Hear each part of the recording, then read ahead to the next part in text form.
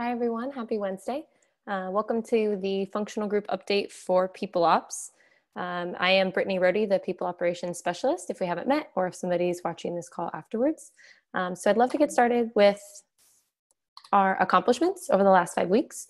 So with regards to hiring, we have JC, who has started on as our junior recruiter yesterday, or 2 days ago on Monday, excuse me. We are very excited to have JC on the team. Welcome.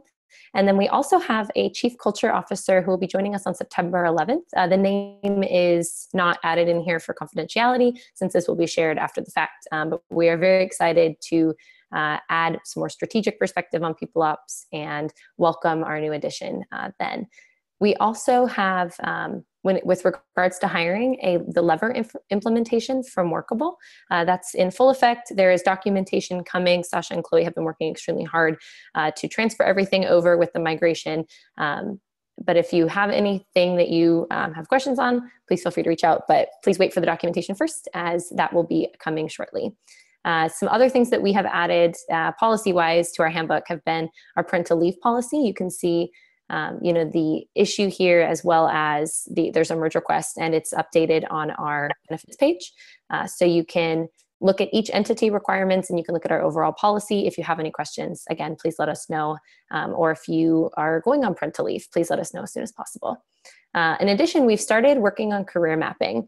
And with career mapping, what we're doing is we're taking the different levels for each of the divisions and departments that we have and breaking out how you can move within the organization. So we started this for marketing, and thank you, Cortland. Shout out to Cortland for working very hard on kind of helping us see what that would look like in the organization for marketing as we grow. Some of these positions don't exist yet, or they might come into existence in the future, but this is a great way to be able to see how you can grow and develop professionally, which is something People Ops wants to definitely promote and help with on the managerial and the individual contributor side. We will be rolling this out for other departments. So there is some information for development as we have the levels already built out, but we don't have this scheme for the different lateral moves or promotions. So that will be coming, as well as we'll be working on sales, People Ops, and other departments within the organization. Lastly, as a accomplishment is our geo areas iteration for the compensation calculator. So if you look at the compensation calculator now, instead of saying city, it says area.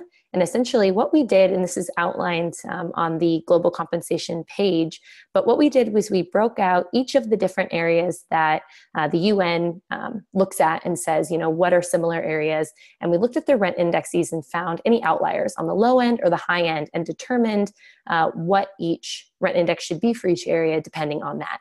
If you have questions on how this worked, I definitely encourage you to take a look and see that documentation on the global compensation page, but you can also reach out to me if you'd love to see a breakdown or have questions on why a rent index is for each area.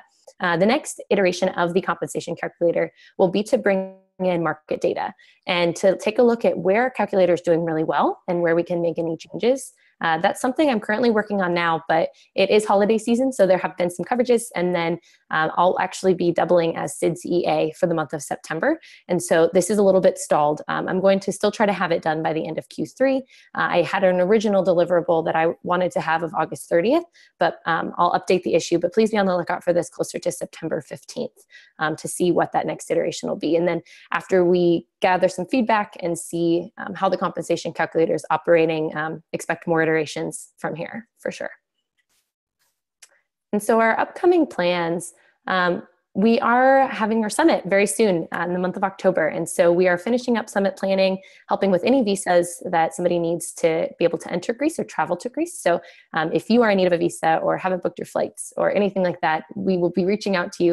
We'll also be wrapping up any last minute things that we need to do, organizational wise, and as well as for the event itself. So that's a big chunk of the fall for us, Q3 and Q4. And so we're very excited to plan it. We'll all have a great time in Crete. And we look forward to meeting everyone in person if we haven't already. And then the other plans that we have, this is currently going on, but we wanted to add it in here as it hasn't wrapped up yet, is our performance review cycle. So we started the performance review cycle for the first half of 2017. So that would be January through June. And currently it's still pending. There's 2 days left to be able to submit your reviews. If you can't make that deadline, please reach out and let us know. But once the review cycle has closed, then the managers will be able to see a packet, and so will the individual contributors or their direct reports, to be able to see where the gaps are between a manager review and a self-review. And the next step will be to set up meetings or take some time during your one-on-one with your direct reports in order to go over the review in itself. There is an open issue. I didn't link it here because it was opened yesterday. I will go back in and add that on the performance review cycle. So if you have any comments, any concerns, any questions, please update that issue. And then once the cycle is over, we can take that feedback and iterate onto the next performance review cycle to make it a better experience for everyone. But please make sure to wrap up those reviews and also to meet with your direct reports to really have a great, I think, Victor, you are unmuted, to have an experience to be able to understand where performance is meeting expectations, exceeding expectations, et cetera. So if you have any questions on that, again, please reach out. And then I will pass it over to Abby to finish up our plans. Thanks, Brittany. Yeah, so I just have a couple of things. The first is that we will be rolling out some compliance training on discrimination, and that should be anti-discrimination and anti-sexual harassment. These courses will be via Grovo, and I will be sending those out to everyone probably in the next 2 weeks or so. I also need to add country-specific requirements to the current anti-harassment policy that's currently in the handbook to cover all the different countries and the requirements that they have. The other thing that we're working on is looking at our benefits. We have an OKR to develop and document our benefit plans even further than we are doing at the moment. We're starting off with the UK with a pension scheme there, because that is a requirement that's coming into force as of January next year. So I will be working on that, and there is an issue there for that. And I believe that is everything. Don't think I've missed anything. So I think we are over to questions. Please shout them out or type them in the chat. Anything that you want to ask the People Ops team.